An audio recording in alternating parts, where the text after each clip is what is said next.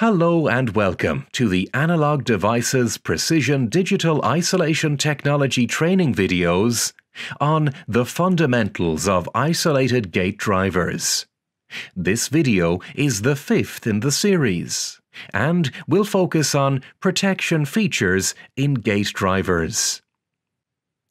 To keep switching losses to a minimum, the power devices in an application should quickly transition from the on to the off state and vice versa.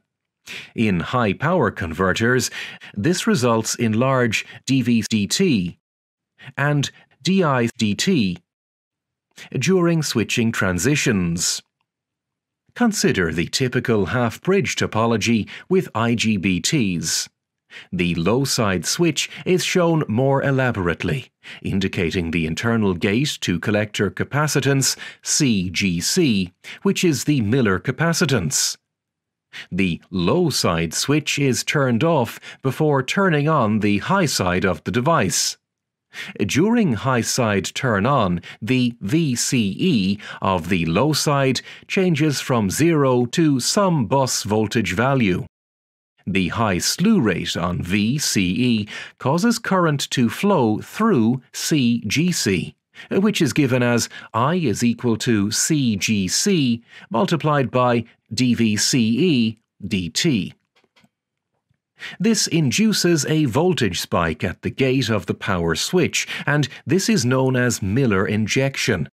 If the threshold voltage of the power switch is exceeded, then there could be a parasitic turn-on of the low-side device, causing shoot-through and possible damage. A similar gate-to-drain capacitance, CGD, is present in MOSFETs, including SiC and GaN. Even though the value of CGD in wide bandgap devices may be lower, the Miller effect is still a big consideration due to faster edge rate. The slew rate on the rising VCE of the low-side switch may cause parasitic turn-on.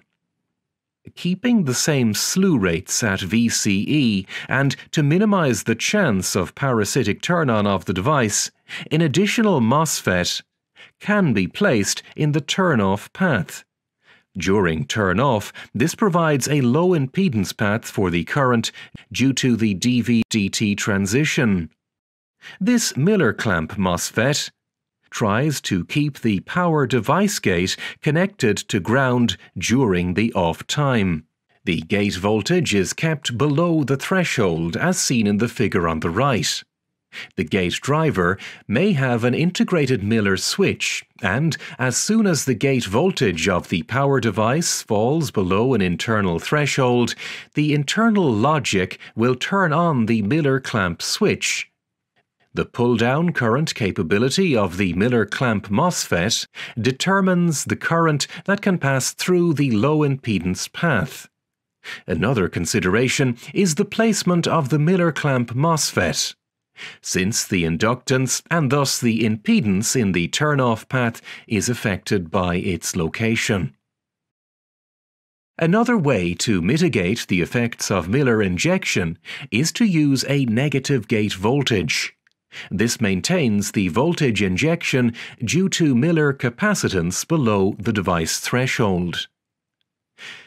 The figure on the right shows the gate voltage being kept below the threshold when using a negative supply, and thus, even without a separate low impedance path, we can prevent parasitic turn-on.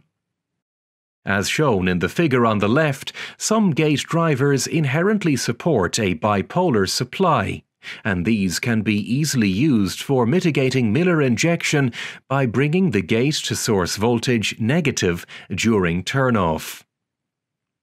But for drivers which do not support a negative supply, bipolar supply operation can still be obtained using a Zener diode to set either the negative or positive voltage. Either method can be used to offset the emitter terminal of the IGBT with respect to the gate driver's ground terminal. In a half-bridge setup, both the switches can never be on at the same time, or else there will be shoot-through. During normal operation, the current will flow through either of the switches and through other components in the circuit for some duration, and through the other switch during the remaining duration of the switching cycle. But bad wiring or overload conditions, either between gate and device or on the power leg, may result in higher than normal current in the system. A short circuit occurs when a current higher than the rated value starts passing through the power switch. In this state, current may reach a damaging level. Short circuits can occur due to detachment of wires. IGBTs and SiC MOSFETs have a limited capability to withstand current based on their thermal capacity. Excessive currents cause a large amount of heat dissipation in the die, leading to failure. Thus, a protection circuit needs to be designed based on current level and the withstand time period of the device. This circuit will ensure that the power device is turned off before damage. IGBTs have marked desaturation, also called desat characteristics. In power applications, the IGBT is operated in its saturation region. From the IV curve of the IGBT, we consider the condition of when VCE is increasing, that the IGBT is not in the saturation region. A desat mechanism is used that relies on detecting the collector-to-emitter voltage during a fault and can help protect the device. The SiC MOSFET IV curve is different from that of IGBT. SiC devices are MOSFET and hence do not go into desaturation. Even then, the IV curve of the SiC MOSFET is such that there is no flat desaturation like in IGBTs. But to ensure transition from IGBT to SiC, and for ease of adaptability for customers, protection circuit for SiC devices may still be referred to as desaturation detection.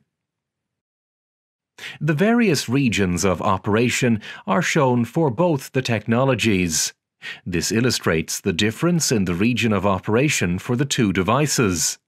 This is more about the naming convention as well, since the saturation region of the IGBT is analogous to the ohmic or triode region of the MOSFET. There are two typical methods to detect a fault on a SiC device.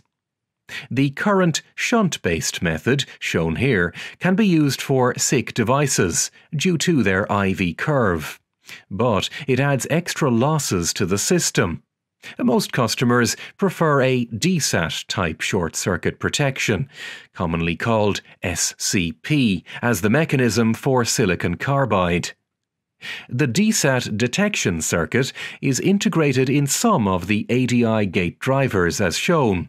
At the beginning of every switching cycle, drain voltage is still transitioning. Switch B1 needs to be turned on in this duration, known as the masking time, to prevent the desat comparator from responding. If the masking time is not present, desat would generate a false positive before the drain voltage reaches its on-state voltage. The desat circuit is effective when the driver output is high and the power switch is on. The figure shows some more details of the internal circuit of one of ADI's isolated gate drivers with an integrated desaturation protection having a desat threshold of 9 volts.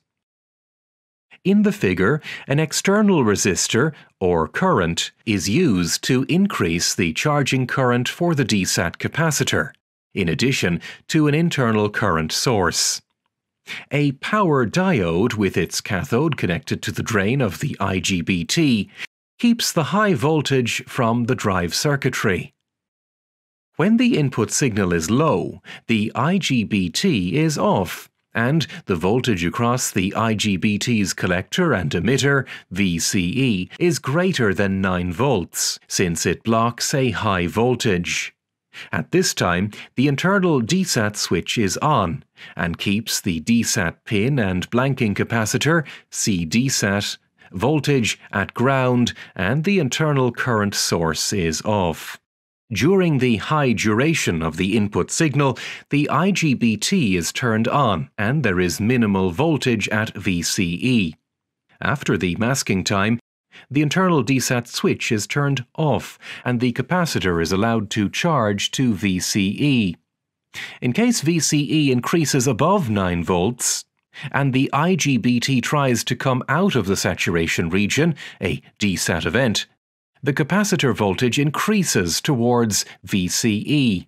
When CDSAT voltage rises above the 9 volts typical threshold, the internal DSAT threshold is exceeded and the part enters a failure state, and the driver turns off while gradually pulling the gate low.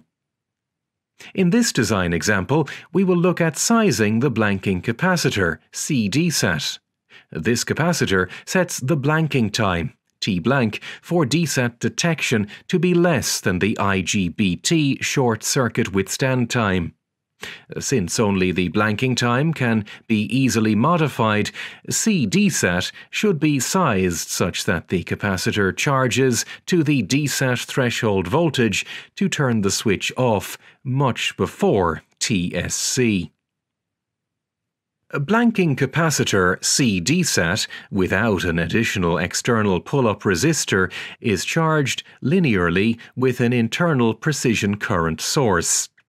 From the capacitor IV relation, we know that INT, equals CDSAT multiplied by the rate of change of voltage over time.